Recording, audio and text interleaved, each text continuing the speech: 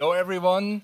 Now we are here at Fairopolis. As you know, we switched from Dessau, and actually we are here because the new European Bauhaus Festival is taking place in Brussels at the moment, but all over the EU, and we basically have a meeting of the Bauhaus Festival and the Melt Festival, as you can see here.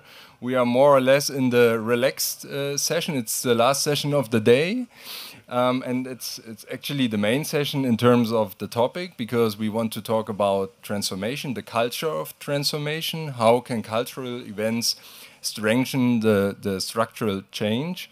And this is the perfect place to do this, because here is a former lignite area, and we have big excavators on the festival area, which look great during night and when music is playing.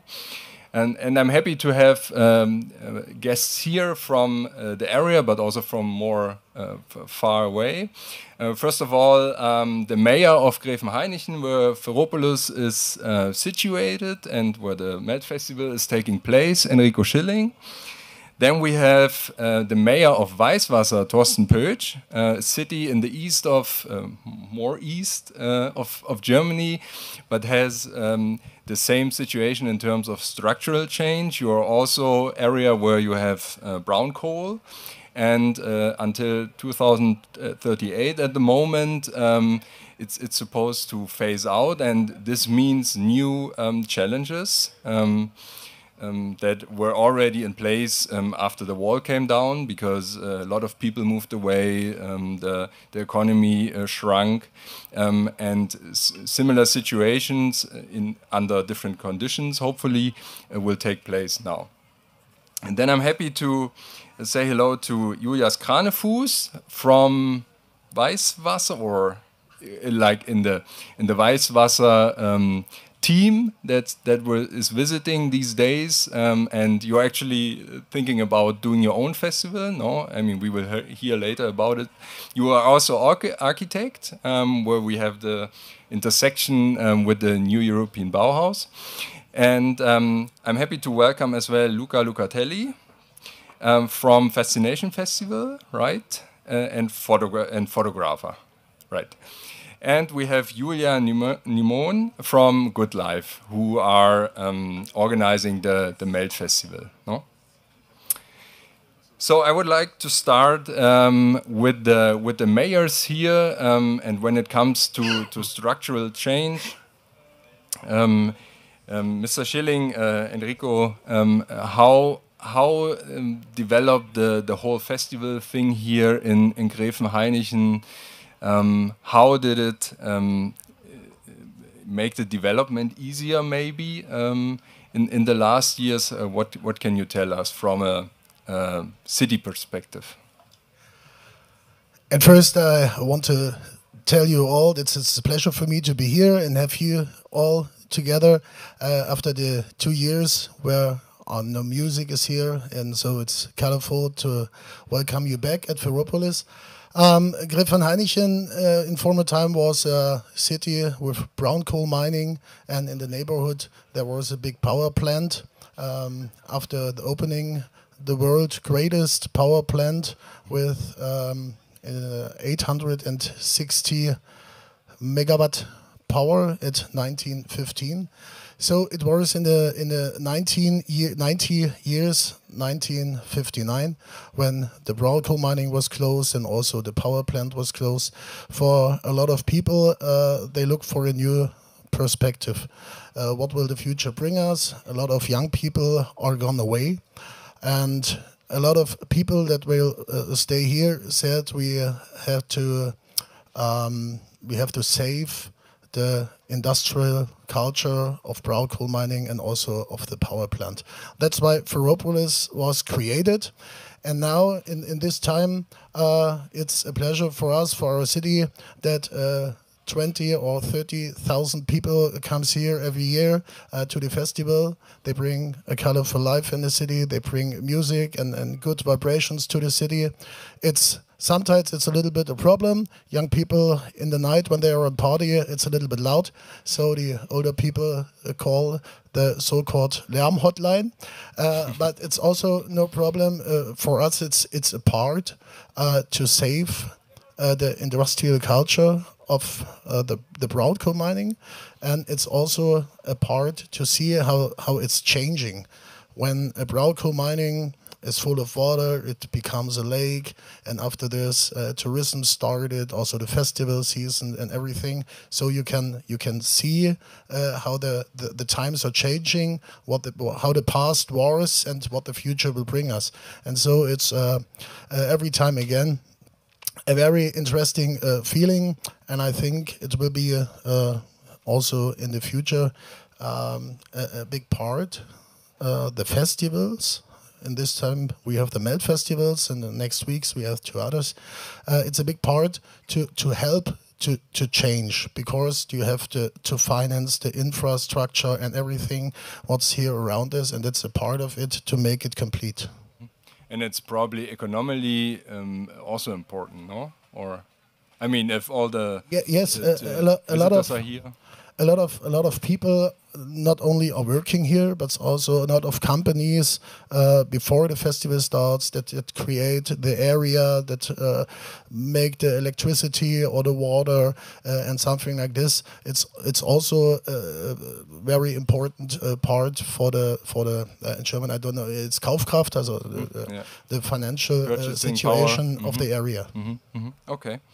Right. I mean, industrial culture, it's also a topic in the south of Saxony-Anhalt and sites where we have a lot of places like this, and the question how to use it to attract people. And I know that the people from Weißwasser are working on their own festival, kind of. Torsten Pötzsch, tell us, what is the background here? What do you aim to do with this? Yeah, we have their own ideas to a festival, and we are here with 20 people from our town and want to learn from Melt, from the people here, from the mayor, from other persons, and we hope of the same results like here in Gräfenhainichen, to make a better place for the people in our area. Also, our town lost over 60% of the population in the last 30 years, and our wish is more people come back or come in our area and find a new home. We have a beautiful landscape. We have 3 UNESCO labels, and this is are good opportunities to live in our area. And now in the last years and in the future, we hope of new places to work in our region. But we know we lost a lot of opportunities to work in the brown coal industry. Yeah, and this is difficult, but we have a plan. We hope it's better as in the time in the 90s. And with a festival, we hope with culture, people come back, people say, oh, it's good people live there, and maybe it's a place for me for the future. And I think it's also a thing about the rural area and city. I mean, a lot of times the argument for people to stay in the city is actually, okay, I have more cultural offerings, and of course you never will have the same in a rural area, but to have some glimpse, some highlights, maybe like a festival, to say, okay, you get people from outside, but also from the area as well, if they benefit as a visitor or also in economic terms. No, correct. So okay, thank you for that. Luca, I would like to talk to you. You do photography about future. It's a topic in your work, no? And I mean, I'm also doing communication in structural change here in Saxony-Anhalt, and it's often the time that you have to challenge how to make the future tangible? What do you show the people? How do you make them believe, okay, something is going to change after such structural breaks as we had them here or at other times? What do you think? As you said, I'm actually exploring new ways to live in our planet since more than 15 years, which means going around the world and discover situation like this one, which is totally unexpected. And so basically what I do is looking at the present to try to unleash a future. So because people doesn't know about, this kind of situation like the Fairopolis, and it's so futuristic to see people dancing in a coal mine. So it means like we are putting the time, forward on 30 or 40 years, hopefully. And so actually I'm connecting dots of this kind of stories and trying to spread the message to big medias like National Geographic magazine or New York Times and many others. And I'm here today because I'm creating an art show around circular economy, and there's nothing more circular than reusing such a place for an entertainment festival. So that's the point, yeah. And I mean, that's interesting. We talked about throughout the day about circular economy in the building sector, because renovation is one key point also of the German government, who says in terms of the new European Bauhaus initiative, we have to look at how to renovate the structure that we have and how to use, and also material-wise. So throughout the day we talked about which materials, for instance, in the area of sites, we have bricks, we have wood that we can use. And also we had some sessions where we talked about sugar as a building material. So I was working in coffee before, and now all the plastic coffee taps you have are made of stuff that were already milk acid or sugar, for instance. And Actually, circular economy is coming from the past. We didn't throw anything before. It was just like the day before yesterday, and we lost that attitude in one point. We have invented another way to become wealthier. We have invented linear economy, and now we are coming back to, get back to a circle. And but I think it's easy. It's there somewhere. And we just need to remember that and get back to it and create things from, and not wasting all of what we are wasting, and so I'm actually positive because I'm seeing a lot of things happening in the world, and it will come up in the nearly future.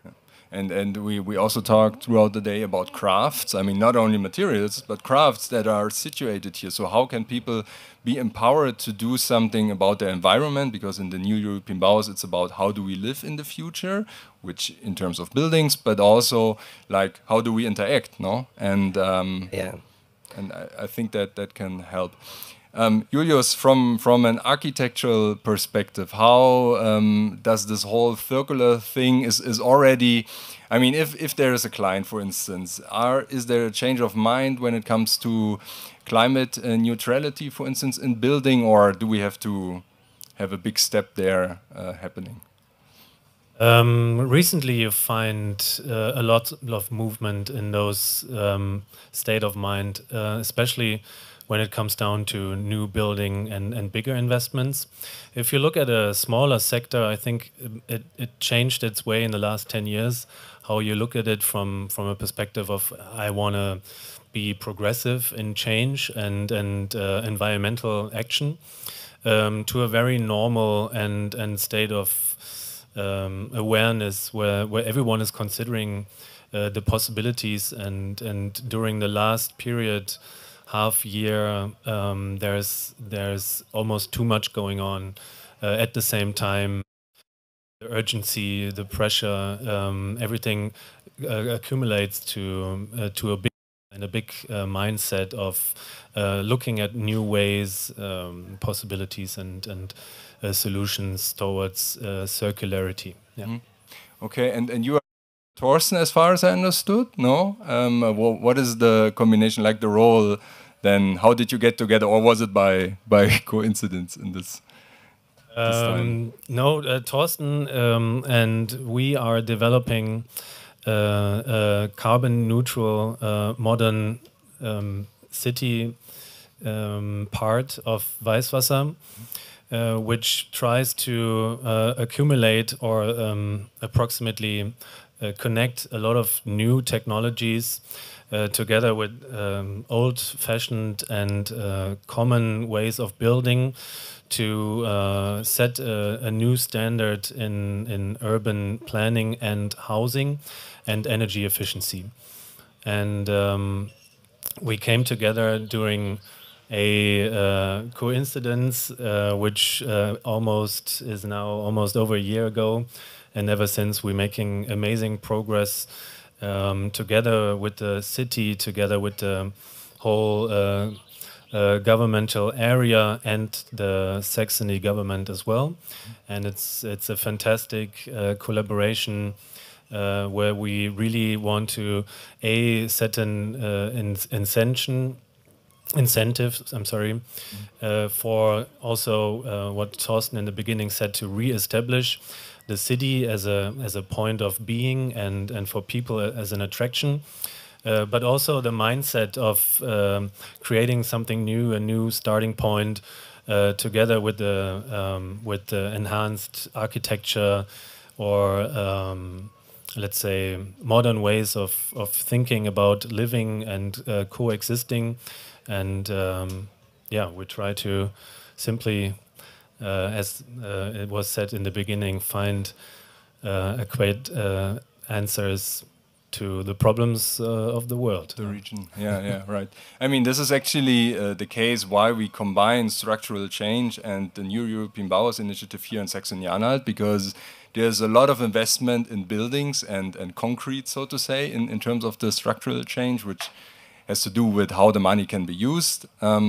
But then to take it on another level, because, for instance, here in Saxony-Anhalt, we have a consortium for the initiative of the new European Bauhaus, where you have science, you have Fraunhofer Institute, for instance, we have the Stiftung Bauhaus Dessau there, and then try to figure out how to push the transformation on the one hand, so in building, but also cultural-wise. So how do we get this shift, not only build one time new and climate neutral buildings, but then also that people behave in a way that we can live on the resources we have.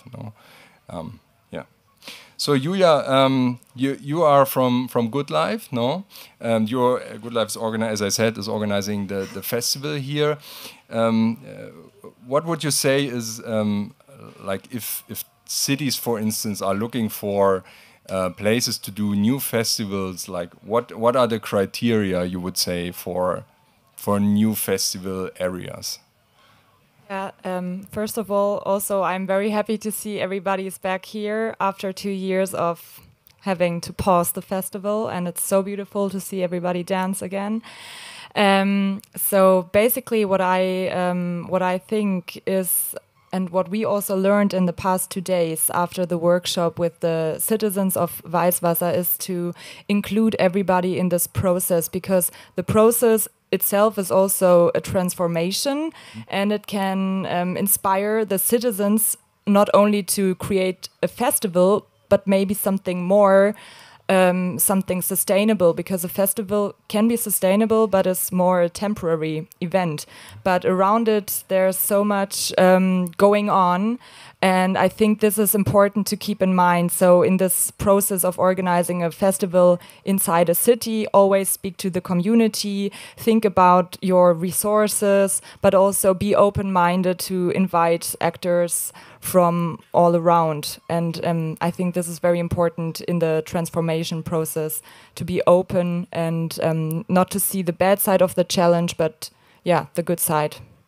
Actually, we have inside the situation oftentimes, so there's a lot of cultural things going on, and the mayor there is pushing it a lot, and of course all of the older people say, so what is this going to be? Because actually the jobs in the brown coal mining, they are industry workers. They earn good money. Often they are engineers, and that's what they're actually looking for. So the question often is, so how can we replace this industrial work with culture and creativity economy? So that's a question that we always get, and I think it's about, as you said, showing the opportunities and also involve the people. No? I mean, we are here at the Fairopolis, so the sustainable part of the festival. Can you tell us a little bit more about this year? Yeah, I mean, of course, I think climate change is one of the biggest transformations that we are facing right now. So as a festival, we also pollute the environment, but we also have the responsibility to gain attention for this very important topic, and we have a very interested audience here. So we chose to, just give different actors around this Fairopolis the opportunity to get to know each other, to present very important topics, not only in terms of environmental sustainability, but also social sustainability. And just to create awareness is very important. And of course, it's not only about this, but also about reducing waste. So being just responsible, not only here in Fairopolis, but also on site. Stuff like that. Yeah. So that's why we are here. Interesting, yeah. So Torsten, when you hear this, like the sustainable part on the festival, I mean, you talked about and thought about festival a lot the last days. Is this something in terms of cultural change? If you get the people from your area, go to the festival, but also use it a bit to have this change in mind. So could you imagine have some sustainable area as well to learn about new practices, about circular economy, and so on? Well, how would you think? I mean, you are close to your people, no? How would you think would resonate with your community? It's very important to learn from the Vogts, from the past, and I think we are of the right way for the festival. A lot of things what we here see, we have also within our minds, and we take these ideas to Weißwasser, and some ideas more, and this is very good process for me, for my thoughts, for the people from Weißwasser here. Also, thank you for on Good Life and all the people here for this opportunities to learn so much and to connect us. And this is very important. This connection from organizations, from people. We have one thing in our minds, and we must do something with the climate. And here in the small area, and the same for the big world. Yeah. So Enrico, how is it in your community, in your city? Is sustainability a topic, like, or is it more because we often also in the coal phase out? Is this something that is imposed from the outside a little bit? You know, Germany decides, okay, we want to achieve the 2% goal of Paris, and that's why we have to go out of coal. And then the people here say, well, again, we have to carry the burden of it. So how is it in the community? I mean, you have this change a little bit behind you, but is it a topic, or is there a long way to go that people are convinced to, I don't know, use more sustainability in their life? It's a long way, but it's also a process that is going step by step. So when you look around, this is a beautiful area, a lot of green here around us, and it's called the Dübener Heide. It's a natural park, and the people in the natural park, in the forest where they live 100 years ago, they know I have to plant a new tree when I want to cut up an older one. So that's why that's the thinking of the people. And so in new times, the thinking is changing. Now it's not the tree, it's electricity, it's water, it's oil or gasoline, and all these things. It's a process of changing, and I don't know how who was said it. You have to take the people on this way with you.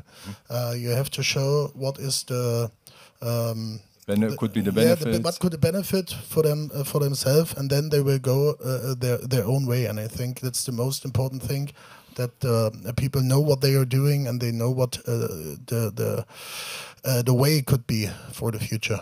I mean, we talk about a lot this day about participation as well. So if you take the three pillars of the new European Bauhaus, it's like aesthetics on the one hand, sustainability, but also inclusion. So to take people in affordable houses, for instance, no, and how to actually do it. But it's not that easy in a way that it's not a natural topic to discuss for the people, no, and to get them in. So maybe again to the mayors, like, do you have the feeling that your people want to participate in structuring your community, or is it like, let's see what the government is doing and maybe we find it good or not? What would you say? I would say it's easy to say, but it's not easy to do, and that's the most important thing, to do it and to do it every day again, and to go on the way. And when the thinking is in the mind that everybody knows we have to go this way, and I want to be part of it, then it's the best for a good start, and so we do it together. Yeah. Otherwise, we have no chance, I think. I mean, I could imagine that as a mayor, you get a lot of like requests. I mean, you know a lot of people from your city probably, and you get calls, I think. And this is kind of participation as well, no, Torsten? Or yeah, it's very different. The government said you must take the people in the process, and when you do a conference, the same people come every day. Yeah? Yes. The same 10 people. And it's difficult, but we must do this. We must. The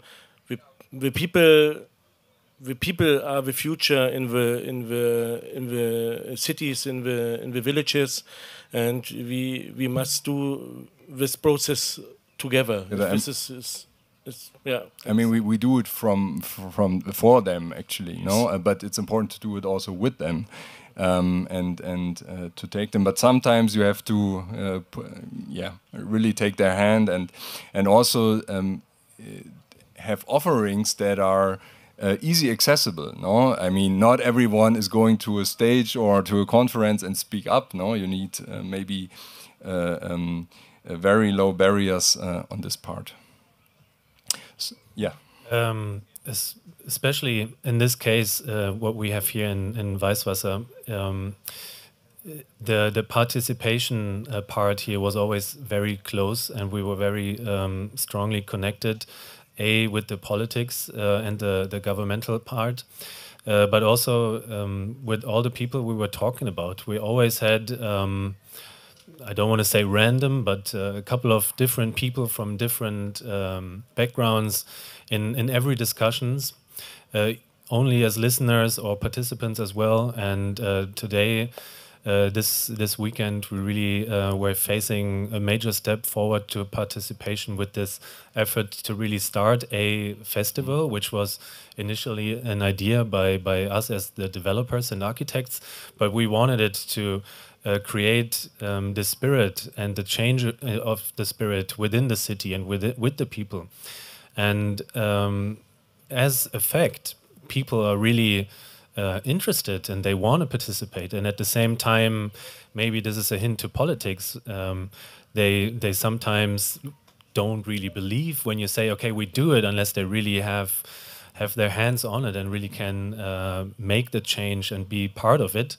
And we hope that despite all the very big topics from Energiewende we're facing here, that this will be a major project in urban planning in a social aspect. So, what do you think? Could it be a way on a festival, for instance, to do like participation workshops? I mean, that if you get people that have free time, more or less, no. Think about exchange ideas. Could it be a part in a festival, or is it already developing? Kind of workshop formats. Yeah, of course. I mean, people come here to party, but they also come here because they want to be inspired, but they also participate and bring their own ideas and personality. And I think for us, this is becoming a new branch, not only providing music, but also creating spaces for discussions and debating, and also for scientific communication. So in all our upcoming festivals, this will be an important part. Mm-hmm. Okay. Luca, you said before that resonated with me, like if you want to paint a picture of the future, you take something that is there and then you put imagination to it, no? And this has something to do with cultural transformation as well, from my point of view. It's like how are images reproduced, and for instance, we had a project here with the art university where the students were also exploring the area and also take pictures from the past to see how does the language actually evolve. So because in former times, for instance, showing like a tower of a brown coal electricity power plant was great because this was the new area and it really looked like heaven, or it was depicted like that. So from your point of view, what can that bring into the future when we look at older pictures maybe and reproduce them? And also maybe to add, all the people, at least here in Germany, if you put a windmill there, like electricity windmill, everyone seems to hate them, although they seem to be the future in terms of energy production. No? So how do we get this image as it was there before with the power plants to more sustainability as well? So how is sustainability not perceived as I cannot consume anymore, or I must forgive this or that, but that it actually is the future? I think actually basically is a kind of loop, we are into, because as you said, coal was not invented from, some Martian, it was just like the solution of that time, because we need to solve actual problems, and coal was the technology to do that. And here in Germany, I photographed a lot for National Geographic the Energiewende program, for example, and there was like tower to put the population in front of this amazing technology. And nuclear power station was the same. So now we are talking about wind turbines. But no one knows exactly what's going to happen in the future with all those wind turbines in the North Sea, and so on, So in my perspective I love the fact that we are always trying to find the latest technology to solve our problems, but the cultural transformation, we have to accept that has to go into our brain first, and not in technology. So it's very important, and I think it's a great occasion we have now, because climate change is showing the face, and it's very important that we accept the fact that there's no, shortcut or tricks. We need to change inside of ourselves and bring solution. First of all, coming from, something wider in our brain, so not the latest things that we need, And that is, for me, the real cultural transformation. So if we change inside of ourselves. And I think it's also about, for instance, if you take digitalization, so everyone is talking about digital solutions and so on, and I often have the feeling that technology is in the middle of the discussion, but actually it's about what can it do for which problems can be solved, what can it do for people. And Exactly. And I think that must be the way to talk about it, no? Not only... We need a deeper breath, you know, before taking actions, because we cannot stop, that's for sure. We cannot stop the economy, we cannot stop the electricity, we cannot stop building, you know. But we need somehow to reflect more on what we are doing in order not to create the same problems we have created in the past. So, but for sure, in the past we were brave to find solutions, and so-called mining, it was just one of the solutions we had, and it solved a lot of problems. That's for sure. I mean, Germany is a real example of that. So, yeah. And I mean, it's also about, and we talked about processes earlier, and then also throughout the day, that this is something you can actually transfer. The solution you cannot always transfer because the conditions are different. But then what can we learn from transformation, from structural change, and where can we apply it in other areas? And that's actually something the new European Bauhaus is also looking at. So how can we find these demonstrators and then use it in situations where we have similar conditions? No, so that's the thing. So at the end of this, Torsten, how long will you be here? Like tomorrow as well, or? I think it's midnight. Midnight we start our bus, and we go 4 hours to Weißwasser. Okay. Yes. You mean the midnight of Monday, or? No, the midnight from today. Yeah.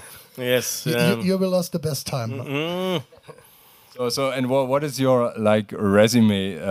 As far as I understood, like the festival thing could also something, but in terms of cultural change, are there other examples in Weißwasser and your area? I mean, you mentioned the UNESCO heritage sites, no? But are there other things that could actually help to achieve the structural change? Yeah, it's. I mean, because festivals are quite for the younger, no? We talk about also. Enrico was saying no. No, our view is people between 22 to 40. This was the target group. Yeah. Okay. This group. But I'm a little bit older, like 40. I hope I can go to the festival next year. Enrico can as well. Yeah. So. You are welcome. No problem. Okay. Yeah. These are the people we look for the festival and for our area. Yeah. Enrico, you wanted to say something? It's a festival. It's not only for the younger people. Last week, I have a lot of calls of older people, over 50.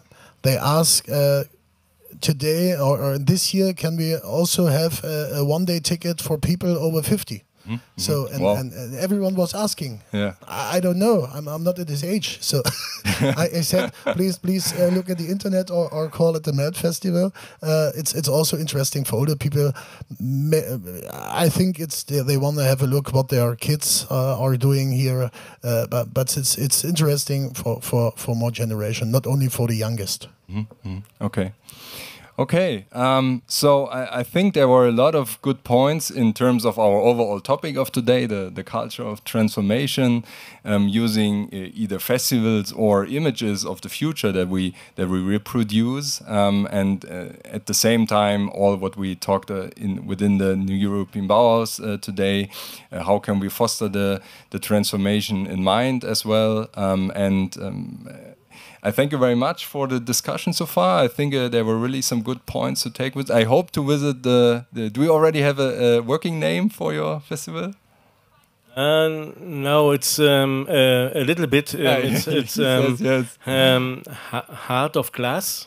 Huh? And Biela Voda. This is the Sorbian language in our area. This is the title for the working title. And I don't know, is it the name of a festival, or maybe we have another one. This is the next step. In maybe 2 weeks, we come together in Weißwasser, and we want to speak about the name and the next steps. Okay, Yeah. okay. So we're really looking forward to the invitation if it's taking place. And I wanted to thank you all for the session today. Enjoy the festival and yeah, have a good summer, so to say. Thanks also for you. Yeah, thank you.